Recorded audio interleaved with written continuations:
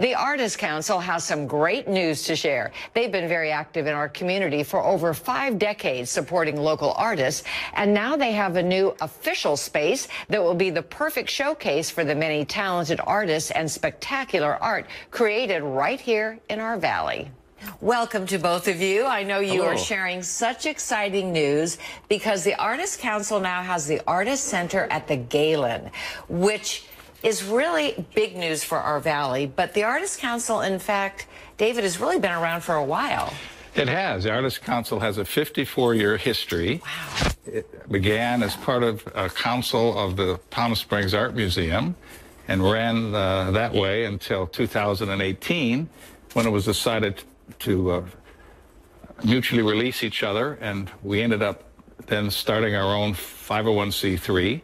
So the new Artists Council is 3 years old, and we're very excited about all the things that are happening. Well, so excited because, you know, formerly the Galen Center there at the Palm Desert kind of adjunct museum from our art museum, it's a beautiful facility. Talk to me about the artists that are being represented and what we have to look forward to. Oh, we're so excited. You have no idea, because the new show, the first in-person show, after months and months and months, obviously, of virtual shows, which is not the same. It's really not the same, you know.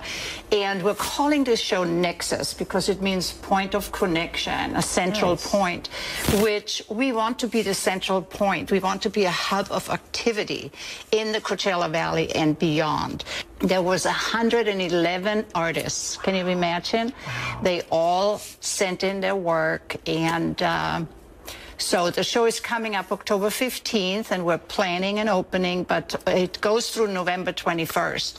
So we, you know, invite everyone to come by. We'll be open Wednesday through Sunday, right, from 10 to 4. Perfect. There's no entry fee, so you can come and check out the art. And it's a beautiful space. I've been there a few times. What a lovely space. Exactly. It's been very exciting as we've sort of refurbished our building with new lights and new signs.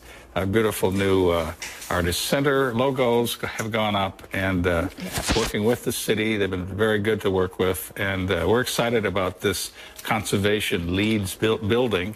It's a piece of art in and of itself. It really is. And I know, of course, this exhibit will continue through November 21st, but you told me you're planning all the way through the summer of 2022. Yes. So tell us what you've got on board. Well, the next one is a virtual show, a shorter period of time, called Hollywood Squares, and it's actually a fundraiser for us.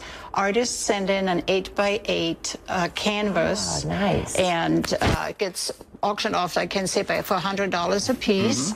So you can go to artistcouncil.com and get all the information of that. Nice. And then after that, we have a pop-up coming up. It's a member gallery, which is also a member benefit. Beyond just the visual arts, we've signed up some musical events as well. We're having the Desert Baroque. It's giving 5 concerts.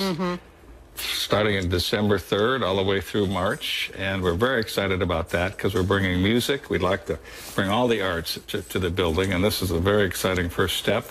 Looks beautiful. The current exhibit continues through November 21st, so make sure you check it out, and then stay tuned for more exciting upcoming events. So important to support our arts, especially our local artists. For NBC Cares Silver Linings, I'm Sandy Newton.